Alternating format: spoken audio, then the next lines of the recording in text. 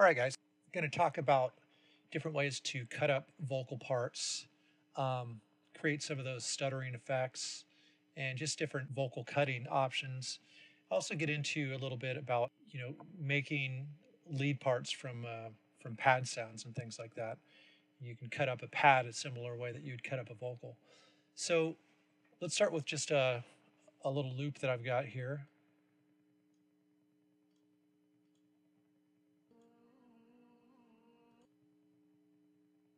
Hang tight just a sec. Let me make sure the volume's up. Okay. And bonus points for anyone that recognizes that off the bat. So the first approach that you can take to cutting up vocals is just simply lay it in your arrange window and cut out the pieces that you don't want until you make a rhythm.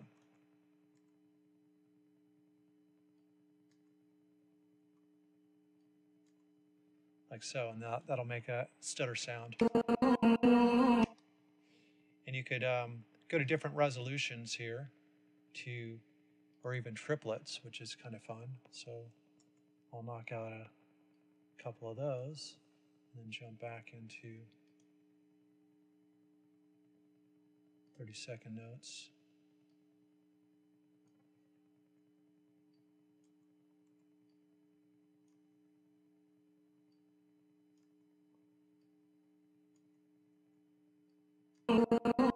Totally random, but there's a cut up vocal.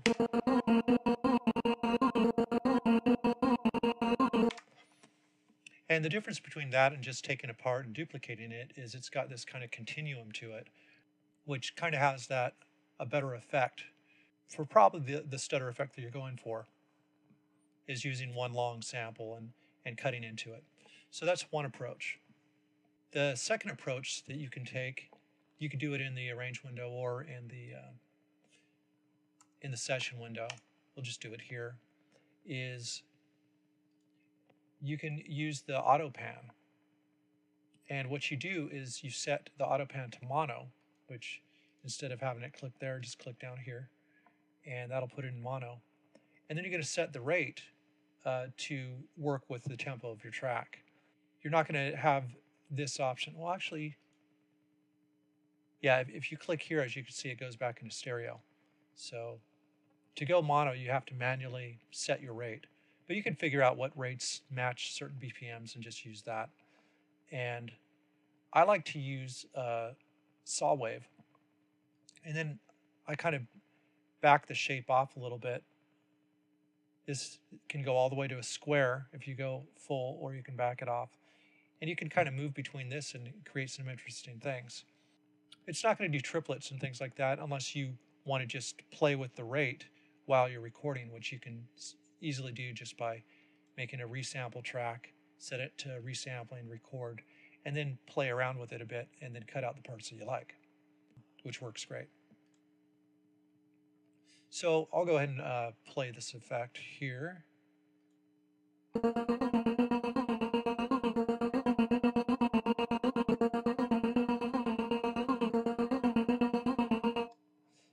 So that'll cut it up in different ways. And, if I want, the thing is, it's kind of tricky to sync the rate with the tempo. So to move this, what I would probably want to do is set it to a MIDI controller and then set the lowest to one rate and then the highest to double that. That way you can easily kind of jump between those two. You could also set up a beat repeat on top of the auto pan and just to throw in little random notes and things like that, or different variations. Once again, this is better to just kind of record the results and cut out the good bits, because you're going to get a lot of crap when you do that as well. The next approach that you can take is you could go in to your actual properties, go into your envelopes, and let's say you have a part that's like 3 minutes long or whatever. You don't want to be editing every little part, but you do want a certain type of stutter effect to go on. So you can make like anywhere from a 1 bar to a 16 bar little effect by hitting unlinked automation. So you would just go into your properties here and click unlinked. It's normally at linked with your volume. Hit volume first and then hit unlinked. And then set the length to which you want the automation. So I'm going to go ahead and let's just start this on. Oh.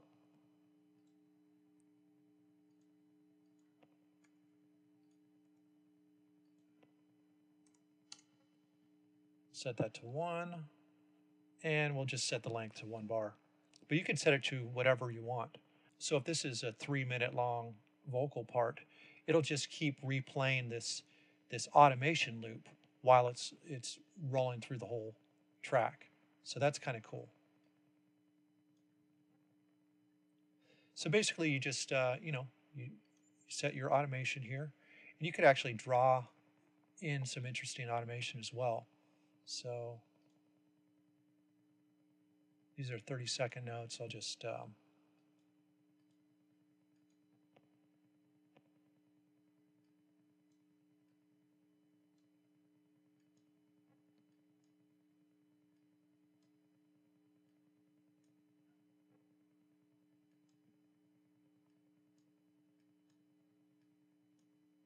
you want to make sure the volume's all the way down and all the way up really to get the effect. And then you could come in and fine-tune certain things.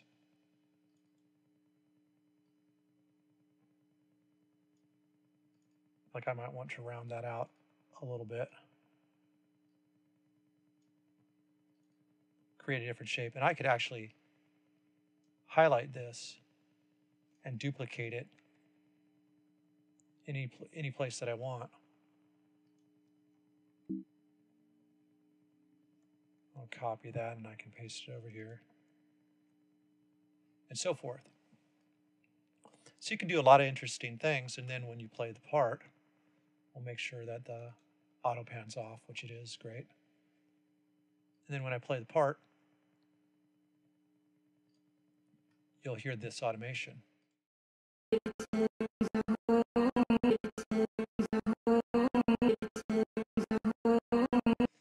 Okay, so that's another way that you can cut up your parts. Another approach is by using a gate. And the trick is I've just made an operator pattern just with a little click sound. I'll show you here. Just with the pattern that I want. So just this little click.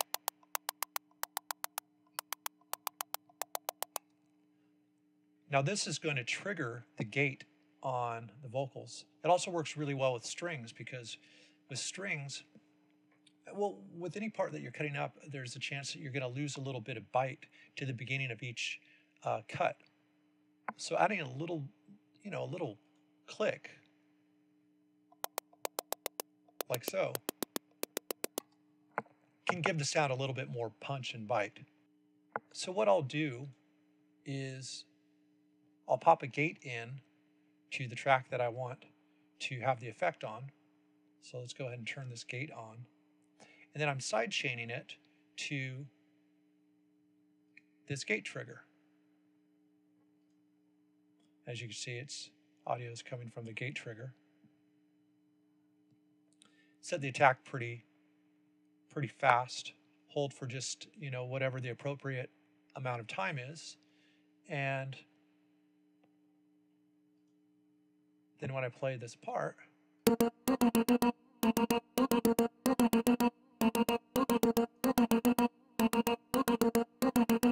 which is a really cool effect. And notice the difference between with and without the click. You might not like it, with the vocal, but I'll show you with a string sound as well.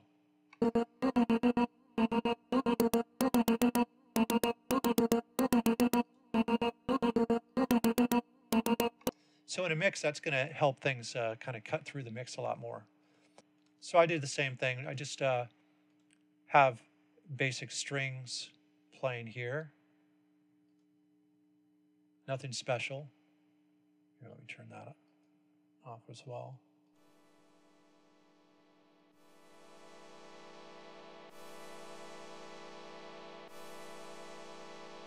Really bland. Nothing special. In fact, it's not a very good sound. It's just an example here. And I do the same thing. I've got a gate being triggered by this little part here that I made. And this is just an operator instrument, by the way, that it just has a very quick envelope. So it's got almost no decay at all. So it just has a little click part. So I just used a little noise wave and a saw wave to make that sound. But there's a lot of different ways that you can make little click sounds.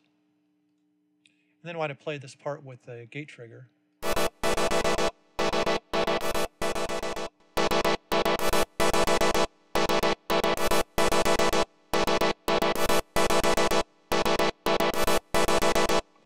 so that creates an interesting sound. And once again, notice the difference between having the clicks on and off.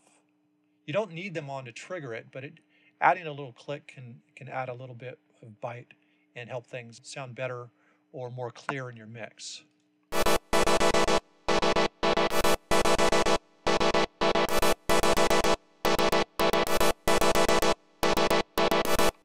Anyway, that type of approach is actually used in Sasha's expander track.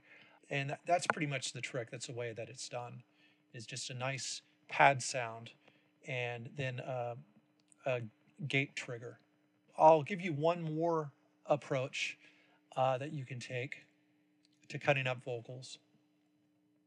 And that is by right-clicking on your part. Let me turn off the gate so that you're just hearing the effect of this. Go ahead and right-click and slice to new MIDI track.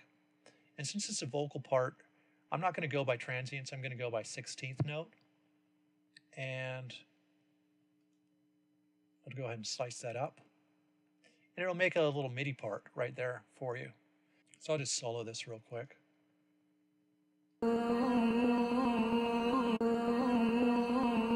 Okay, so it cut that into a bunch of different parts. But now what I can do is I can lower the sustain and the decay and create that interesting chopped effect as well in this track.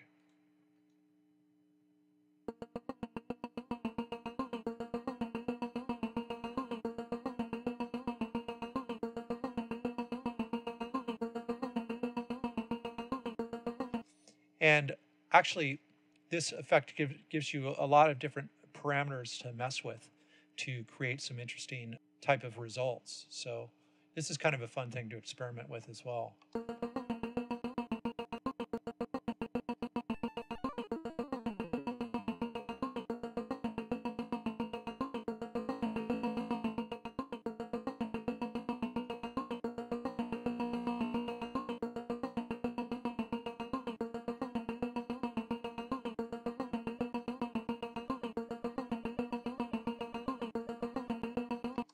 Anyway, and of course you could also play or create your own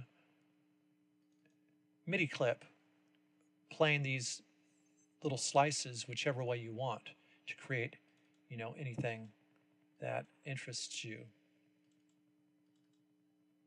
I'm just randomly making something here, and we'll do